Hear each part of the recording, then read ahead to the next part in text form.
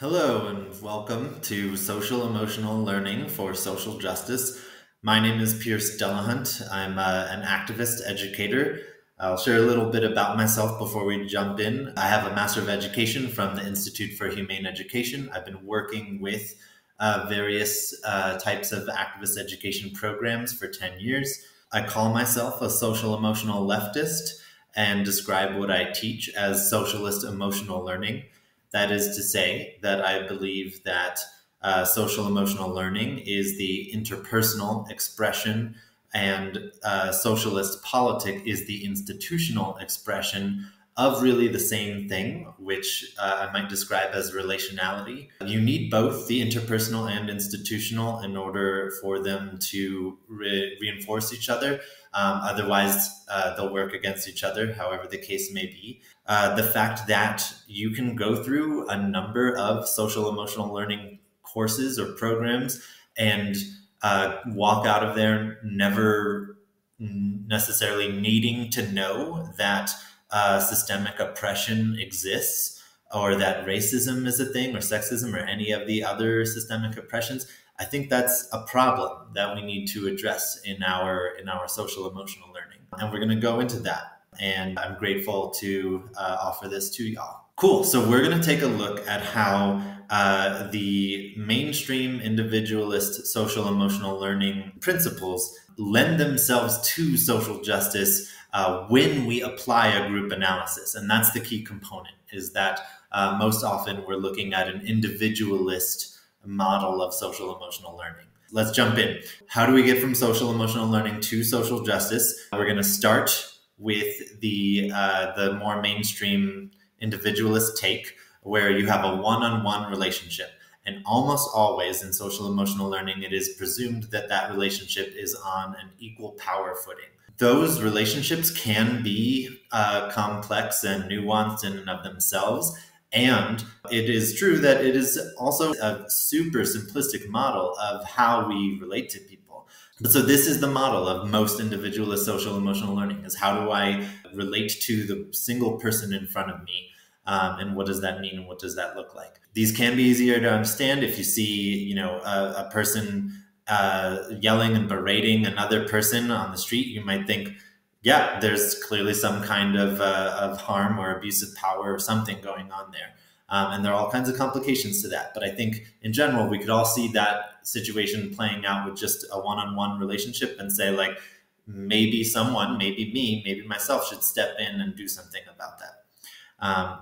But of course, we don't operate just on a one-on-one relationship. We live in a community. So we have a lot of relationships with a lot of people who all have relationships with each other and other people too.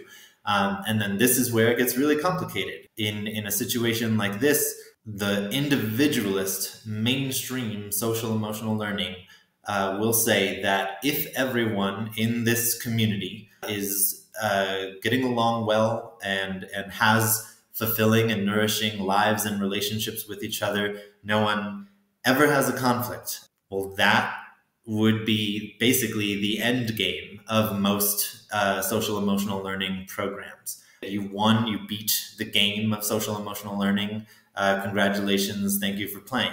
I would argue that that is insufficient. We're gonna look at this model, this community where everyone has these nourishing relationships and lives. And we're going to call that community A.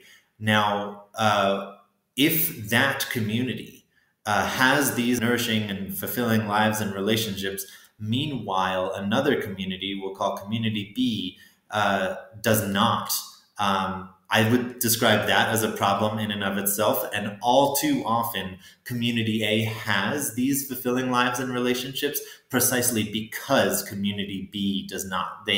Community A is benefiting at the expense of community B's ability to have those same nourishing lives and relationships. So you can already see kind of, I think, where I'm going with this, that community A is what we might call a privileged group, and community B is the oppressed group.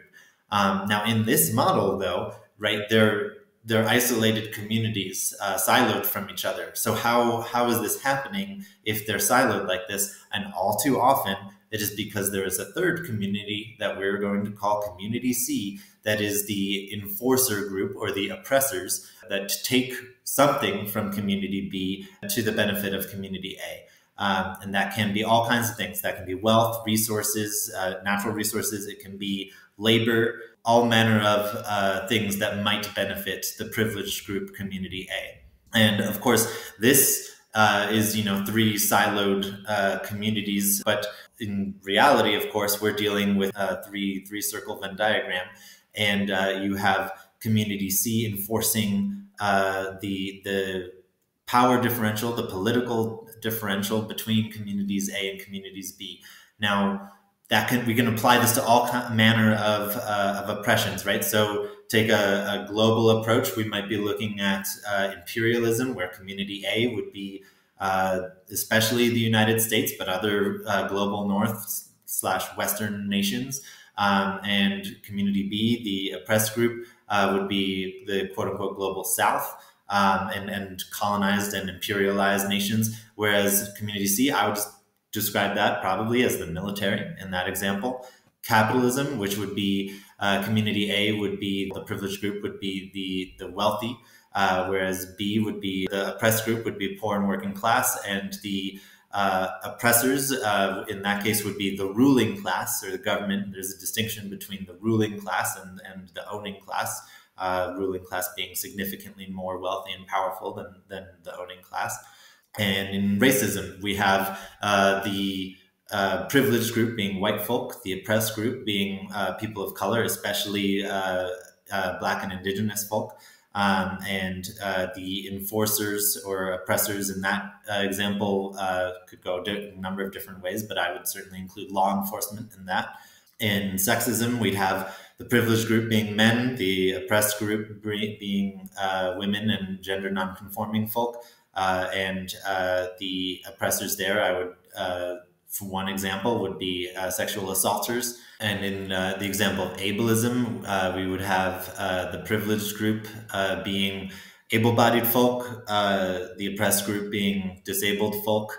And there's a lot of variety of different kinds of ableism within that group. I want to acknowledge that.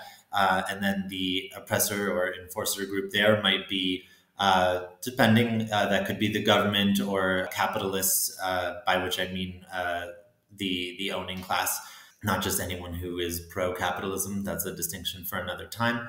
Speciesism, I know I've drawn humans, right? But we can imagine any of these beings being non-human animals as well, or other life forms too. So the privileged group would be humans. The oppressed group would be non-human animals and other non-human life forms. And then the oppressor group, I would name fast food executives as a key group there. And then environmental destruction, the privileged group again being humans in that case, and the oppressed group being the ecosystem of life on Earth, and the oppressor group there being, I would say, especially fossil fuel executives. And then, of course, I tend to teach this at schools, so I want to name just a school setting where the privileged group might be popular students, right? And the oppressed group would be those who are bullied, and the oppressor or enforcer group in that example might be the bulliers in that way. And that's just among students. We can talk about how faculty and admin play into that as well. So that's just some of that. And of course, all of those things are all happening at the same time. And they're all, kind of a multi-dimensional Venn diagram situation going on. And any given person will have varying identities and all of that. And so you can see then how, from the principles of social emotional learning, of trying to be in right relationship with people, with each other and ourselves, just applying a group analysis, we've gotten social justice. Here it is. And you can see here, this itself is a visual representation of the principles of social justice and intersectionality, with all the varying identities at play there. There we have it. That's the basic idea. But what other lessons from social emotional learning can we pull? And how might that play out? Let's talk about what allows for conflict in an individualist social emotional learning setting. That brings me to the 4 Ds of disconnection. This comes from the work of Marshall Rosenberg and nonviolent communication. So the 4Ds that I refer to here are deny, deserve, diagnose, and demand. So individual examples of this. And by the way, with nonviolent communication, when we're talking about disconnection, we're talking about disconnecting from the needs of others or of ourselves. So that's what's happening there. In a more interpersonal setting, to deny would be, for example, gaslighting. Saying like, no, that didn't happen, or you're wrong in your interpretation of events. I didn't do that, or I don't have those needs, or you don't have those needs, or your needs are met, right? To put it in the need-based language. We can even internalize things to oppress ourselves in that way, where I don't have those needs can come out as internalized capitalism. I don't need to rest, right? I just need to work. Or it can come out as internalized sexism, like I don't have any needs that would not accommodate my partner, right? That's especially gendered. Whereas we'll go to diagnose. So for diagnose, I want to name that diagnosing can be a helpful thing, right? It can be really informative for us to understand a situation. And diagnosing is a way that we can disconnect from needs. So, for example, if someone were to say, I'm having this problem, this conflict, I want to talk to you about it. And then they say, well, that's just your trauma stuff coming up. That has nothing to do with me, right? Diagnose is a way to deflect the accountability there. That would be, for example, an unhelpful diagnosis. Sometimes people do want a diagnosis to help make sense of their situation. But when we disconnect from needs in the diagnosis, then it's a way to avoid accountability and continue harm, perpetuate harm. In a group setting or systemic oppression setting, you'll hear often what's really wrong with whatever oppressed group is in question. So like, the real issue here is black on black crime, or how poor people don't want to better their situation. Now we're no longer talking about, the fact that there is injustice happening or there are harms happening that we can stop. Now we're talking about and whether we have any responsibility to do something about it at all. And that brings us from diagnose into deserve. Now we're talking about whether it's something that they deserve, those people. And so deserve is another excellent way to disconnect from needs, because when we're talking about deserve, we're not even considering our needs at all, right? The very concept of a need is that there it is and we need it, rather than figuring out, who is owed what. And it just asks, okay, well, what did you do to meet my standards? And now it places us in the role of gatekeeper. Deserve is huge on reward and punishment. That's the whole concept. The United States loves to pride itself on being a meritocracy, which, I would argue that the United States is not. And the very concept of a meritocracy is one that is a model of who deserves what, with just a particular set of criteria of what it means to deserve what. The idea there with a meritocracy just being that those who work hard or most get the most, which I would argue is not a very good model anyway. And then that is something we can also internalize. I don't deserve this. I do deserve that. I don't deserve this would be internalizing, more shame and oppression, whereas internalizing the privilege, that's when entitlement comes out. And that says, I do deserve this and I want that. And that is owed to me. And then, pointing the finger at other people, then we have, you deserve to be criminalized. And there's a huge narrative in this country about what people deserve when we can be convinced that they are something that we call criminals. And then there's a talk around people deserving good things, and what does that mean? And there's a strong sense of people with wealth got it precisely because they deserve it. The wealthiest people on the planet have what they have because they worked hard. And then we come up with post hoc justifications for the fact that they have it to explain. And that's a deserve kind of thinking. And then finally, we have demand. And a demand is defined as a request that is partnered with the threat of punishment. So it's not a request that someone is free to decline. In an interpersonal setting, that can just be telling someone to do something or else, quote unquote.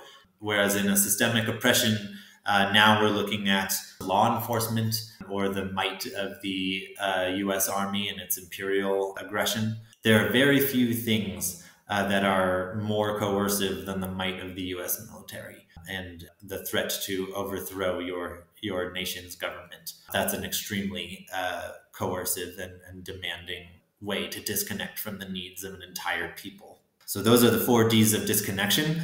Now they're going to have some overlap with another model. This comes from nonviolent communication, the 4 Ds of disconnection. The other model is the 4 Ns of narrative. And those actually come from Melanie Joy, who is a vegan activist. I don't know if she necessarily created them. And then the 4 Ns of narrative, we're talking about a narrative in the sense that, as this thought bubble demonstrates here, I have a story that, fill in the blank. So those 4 Ns of narrative can be normal, natural, nice, and necessary. And so we'll talk about those a little bit. So normal and natural, they're going to overlap a little bit with the deny and diagnose, right? If something is normal, then what's wrong, right? Or if something is natural, what's wrong? Now, those are kind of logical fallacies, but those are really common justifications. And nice is just about enjoying the thing. So if a privileged person enjoys their privilege, well, then they don't have any responsibility to anyone else. And nice and necessary will overlap more with deserve and demand. You'll see that with the privilege being nice and I'm just going to enjoy mine and get mine, and necessary being, well, there's no other way. What can we do? I would argue that to best counter these narratives, it is important to focus on necessary, because however abnormal, unnatural, or mean something might be, if we believe it to be necessary, then there's not a whole lot we can do. Whereas if we chip away at the concept of something being necessary, then typically our imaginations will start to think of other things, and then we'll come up with things that are more normal or more natural or more nice that might work. And so I emphasize the importance of the necessary narrative. But yeah, all of these narratives, I'm sure you may have heard in some context or another, to justify any one or more of the systemic oppressions. This is just the way it is. Things have always been this way. I'm out here trying to do my best, or this is the best option, and every other way is more harmful. So here we are. Those kinds of narratives. Those are the kinds of stories we might tell ourselves that disconnect from those needs. There was a really wonderful interview, by the way, with Trevor Noah on The Daily Show. He was interviewing Tarana Burke and Brene Brown about their work, and Brene Brown posed the question, what stories do we, people of privilege, tell ourselves that allows us to be okay with these things? And so these are the 4 categories of stories that we might be telling ourselves. Okay, we have then an understanding of how people disconnect from their needs to let harm happen, as well as execute harm themselves. So what do we do about that? That brings me to something called ring theory, it's an individualist social emotional learning type model. But we're going to expand it into the social justice world once we take a look at it. So this is ring theory here. The concept is comfort in or dump out. I've also seen care in or crap out. But the idea here is that at the center of the situation, we have someone who is the most aggrieved or afflicted person, someone going through some hardship. This is often used in a medical setting. So someone, in the hospital, for example, would be like the central person. Whereas then you have significant others and family. And then you have like really close friends, followed by, less close friends or colleagues or coworkers. And then at the very outer ring, you have what are called looky-loos, just people taking an interest out of curiosity of what's happening. And so the model here is that it is perfectly acceptable for any of these people, even a looky-loo, to have strong feelings about what is happening to the person at the center of this, to the person in the hospital or the person, whatever harm they're experiencing. But they need to do that outward, right? For a looky-loo to vent about how stressful it is that the aggrieved person is in the hospital, to the aggrieved person is just going to continue traumatizing that person.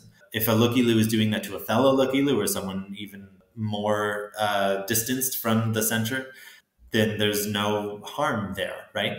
I would describe this personally as an individualist representation of the concept "nothing about us without us." That's a common social justice refrain. Or we can also look at this as the model of sovereignty and self-direction, that the person who is most affected, or the group of people who are most affected, have the most say about the situation. In what to do then about the fact that there is harm happening and there are these disconnections, I would argue that we need to listen to those people who are most affected by the harms in question. I am myself a wealthy, white, hetero, cis male, very much a person in a variety of positions of privilege and power. And I have a lot of really strong feelings about all of these systemic oppressions. I have a lot of really strong feelings about capitalism, about racism, about sexism, all of those things.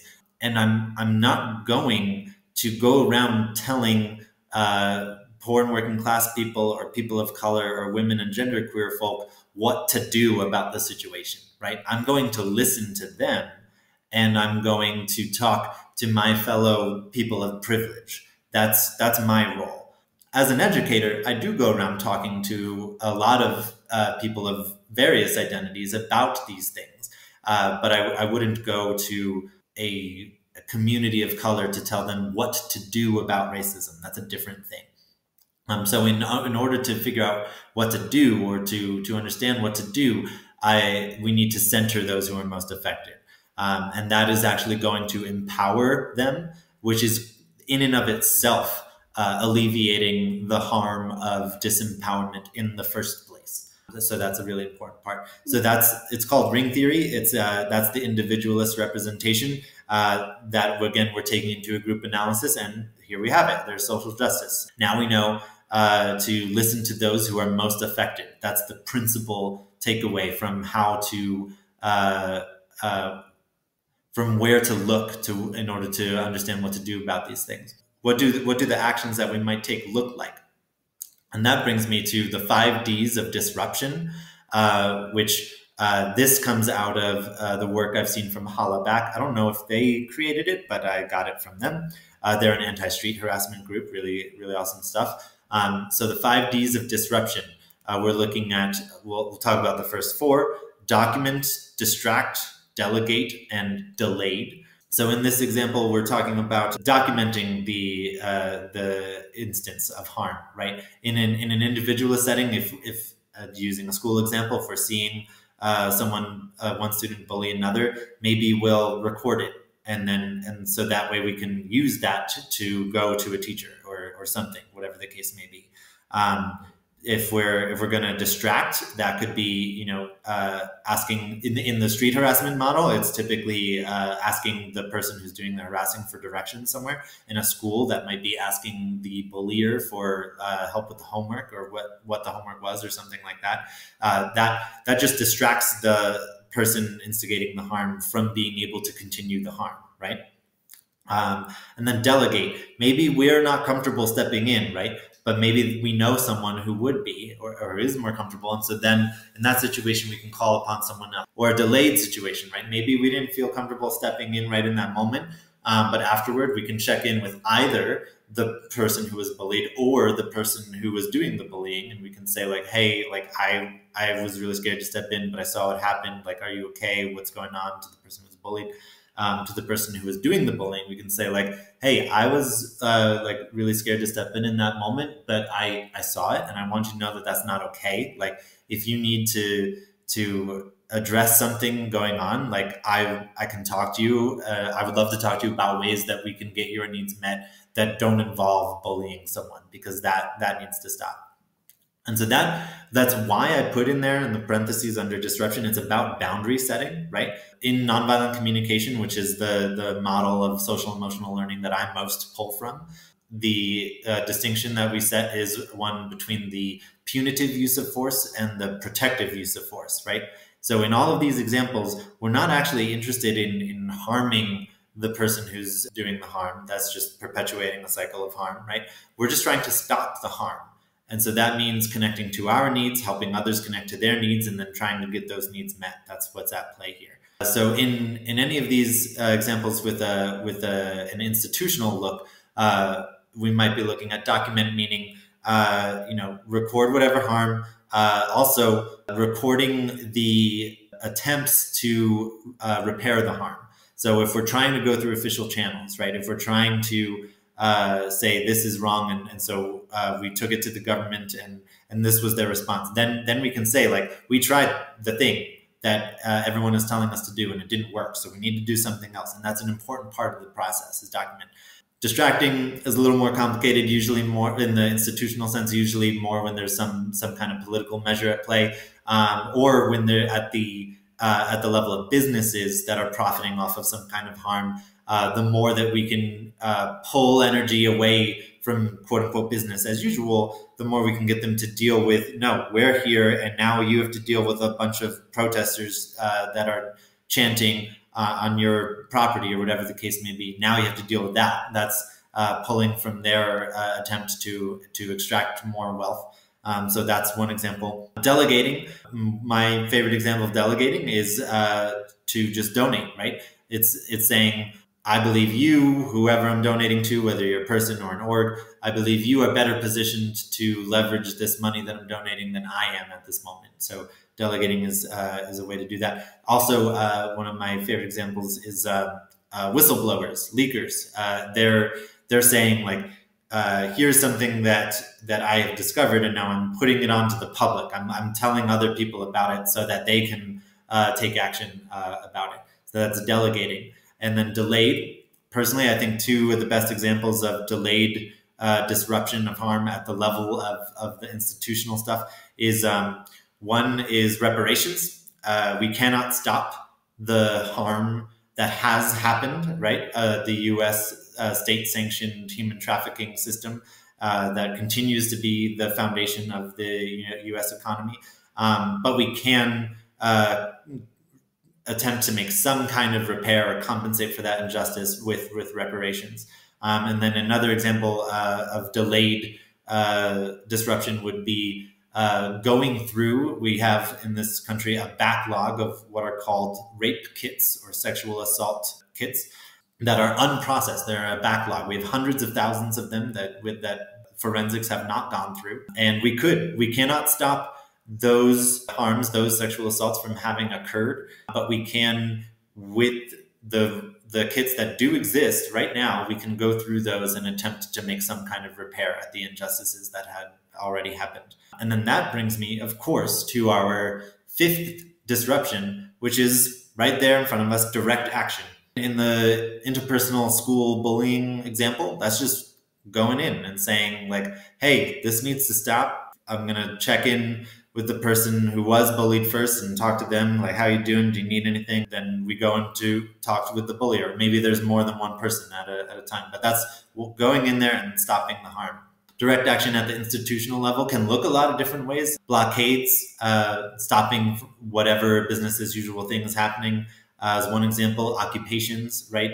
Occupy Wall Street or Occupy ICE.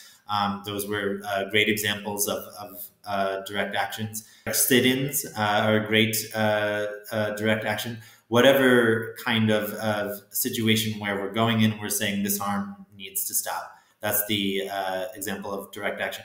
Now, that's all saying setting boundaries, a matter of connecting to our needs and saying, we need this to stop because this is violating our needs. And we can talk about other strategies to meet all of the needs at play, but this absolutely needs to stop. Great. So in all of these examples of the ways that we can disrupt, they all require us to communicate and be in relationship with each other. And so that's where some of that individual social emotional learning stuff comes in. But in figuring out how do we relate to each other, I do want to refer to a model of activist archetypes. This comes from the work of Bill Moyer, the activist, not to be confused with Bill Moyers, the journalist. And he has a model, it's called the Movement Action Plan. But in that model, he emphasizes that there are 4, what he calls activist archetypes, who can be either effective versions of those archetypes or ineffective versions of those archetypes. Very commonly and more well-known probably is the tension between the rebel and the reformer, right? The rebel being the kind you see on the street that's doing a lot of the protesting, and the reformer being the kind of person, kind of activist who works in those official nonprofits. So you can imagine the tension that might exist between them. But very importantly, the movement needs all of these people. And all of these people need to be working together to push the movement forward efficiently.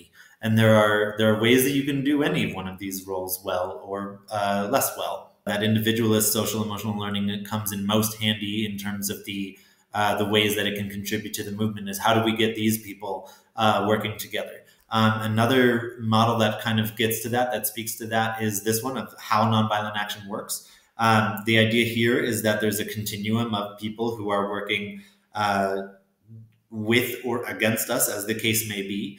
And that wherever the person is on that continuum, we need to relate to them maybe a little differently, or that the goals are different, whatever the situation may be. I'll just describe a little bit here. We have the opponents, where we want to arouse doubts and conflict with it, whereas the neutral category, the neutrals, we want to win over those people. And then the people who are already working with us, well, great, now let's increase the cohesion there. That's the idea there. We're all working on the decision makers in question. And the very fact that there are decision makers for some of these systemic oppressions, I would argue, is the problem, right? We need actually the decision makers to give up their power and give it to the people most affected. That brings us to a little bit more of that how do we relate to each other stuff. The relational science that these things are pulled from a lot of what has been learned and developed in marketing. I'm not a big fan of marketing as a concept or as a field, but the value of what they have discovered in relational science is really valuable. So the big thing I would argue with the relational science, as per our conversation, is that any time that we are engaging with someone, they're relating to us at the level of the cause in question, the experience of working with that cause, and the identity of what it means to be a person who is working toward that cause. And the key takeaway here is that we are engaging with them at all 3 levels at the same time, always. There's no getting around that. The example in marketing is typically, to make this maybe a little more concrete and clear, is usually coffee, right? So if the cause is that I'm selling coffee and I want you to buy it, right? I might tell you then at the like how good the coffee is, right? And why you should buy this coffee. Or the level of experience. Well, like when you hang out at my cafe and buy my coffee, my cafe has massage chairs that are really great, and like cozy atmosphere or aesthetic or whatever. And so you'll have a really good time. And then the identity, well, my cafe, like everyone who buys coffee at my cafe, they're all the creative professional type, all working on their screenplays. And so when you're at my cafe and you're buying my coffee, you'll meet all those people, and then you'll be one of those creative professionals by networking with them and all that. And so now you've become a creative professional by going to my cafe and buying my coffee. So at the movement level, we're always relating to people at the level of the cause, the experience, and the identity, all 3 at the same time, always. So in that way, then we want to be, with someone who's receptive. Obviously, we're not going to waste our time with people who are just not going to hear us out. But we want to be sensitive to them and their needs, right? Because if we're not, then we're telling them that the identity of someone who works for this cause is one that does not care about their needs. And so then why would they join this movement? And that is just one reason why I would argue that any one of these causes, any one of these movements need to be intersectional. Because, for instance, this is a common tension, If I'm a white vegan, which I am, but if I'm a white vegan and I'm talking to a person of color why they need to be vegan, and I'm totally insensitive to their interests as a person of color, then they will understand that, oh, okay, the vegan movement is one that is not interested in my needs as a person of color. It's not a movement for me, right? And now I want to be clear that I'm in no way saying that like the reason that a vegan movement needs to be interested in racism is to recruit vegans of color. But I'm using that as an example of how we are relating to people always at all levels, including at the level of identity. I absolutely believe in racial justice for its own sake. I want to make that clear. That's a little bit of how we need to be relating to each other and ourselves in this movement. If we're ever stuck, if we're ever not sure about what it is we need to do, we can always refer to, I call these the 3 always things. We can always learn more. If we're not sure what we want to learn about, the example or the guidance I like to give on that is to pick a topic that you're already familiar with and passionate about, maybe know a lot about it, and see how it intersects with an issue we're less familiar with. I think that's a great way to start branching out and to understand those issues. So the learning is one of the always things. The next one is support, right? Maybe if all I ever do as an activist is help other activists who are sick, I just make them soup and get them tea, I will have contributed to the movement. And there are enough activists out there that there's always someone who needs that kind of support.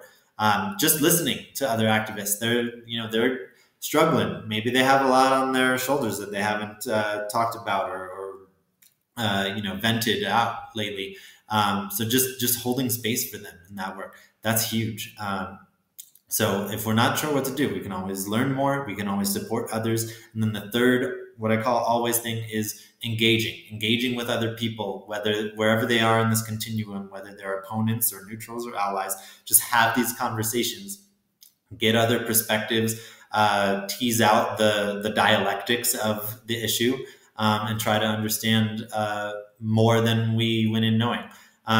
If we're engaging with a quote unquote opponent, right, then I would advise not to try to convince that person of anything. I think that is a good way to get frustrated. Whereas instead, what I would say in terms of when engaging with an opponent is to just practice being in relationship with them, hearing them out, and focusing on that, and learning what their concerns and talking points are, and then using that as an opportunity to practice our talking points. But prioritizing the relationship is key, especially if that's someone you have a longer term relationship with or will see again. If it's a one-off interaction, then maybe just use that opportunity as a way to practice your talking points. But even so, know that if they're leaving that interaction thinking like, I don't feel heard, then maybe that is not contributing to the movement. It depends on the situation. But of course, don't put the burden or the weight of winning them over all on that one interaction. Going back to the relational science stuff, marketers understand that no one commercial, for instance, is going to convince someone to buy a car or whatever the product might be, right? That it's about a lot of exposures and developing comfort and familiarity and a relationship and rapport with the people that they're interacting with. That's what the work is, essentially, is a lot of that, and that's why one of the reasons why it's hard. It tends to be more tedious and boring than people imagine. It's not all super dramatic in the struggle, right? But that is the work. Those are the 3 always things. If you're ever stuck, those are things we can always do. Just going to walk you through some resources so we can, if you're interested in any of this, I invite you more to explore these more. This here is me. You can check out my social media. That's my link tree up here. My handle on any social media is De La Pierced. It's a combination of my given and surname. If you're interested in this conversation, that's the article, Social Emotional Learning for Social Justice. It'll have a recording of this video on there, as well as like more detailed write-up.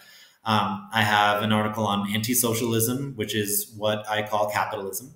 And it has more of a social emotional learning kind of feel to it. You'll see that if you look through it. There's a graphic there, more on if you're not so familiar with the anti-capitalist analysis. That's a great infographic there. The anti-socialism article will also help with that and has that infographic in it. And then if you're interested more in the nonviolent communication stuff, of course, I recommend the book Nonviolent Communication by Marshall Rosenberg. It's excellent. Actually, my favorite book on the topic of nonviolent communication is this one here, Decolonizing Nonviolent Communication, written by Minacci. They also run an org called Trauma Informed Nonviolent Communication. It's excellent. Strongly recommend that. And then I do want to name that nonviolent communication has been misused and has a reputation among some for the ways that it has been misused. So I offer the nonviolent communication and the structural power analysis. It's an interview with Marshall Rosenberg, the founder, where he explains why we still need a structural power analysis when using nonviolent communication. That definitely addresses some of those things, and that's a longer conversation too.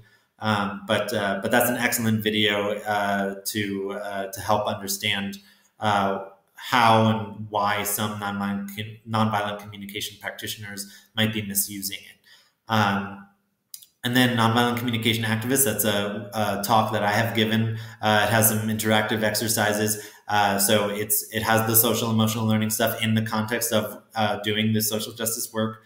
And then the last three are really great resources on better understanding anti-capitalism in general.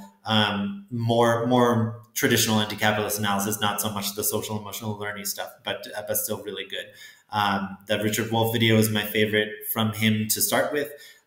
Marx's Capital Illustrated is an excellent resource that is not nearly as overwhelming and hard to read as Marx's Capital original. The comic book version is more than most anyone else needs. And then the Mumbo Jumbo is just a glossary for your reference. So I offer these resources to you. You'll have a link to the slides where you can go through these. And I so appreciate your coming and thank you for listening. Appreciate it. Cheers.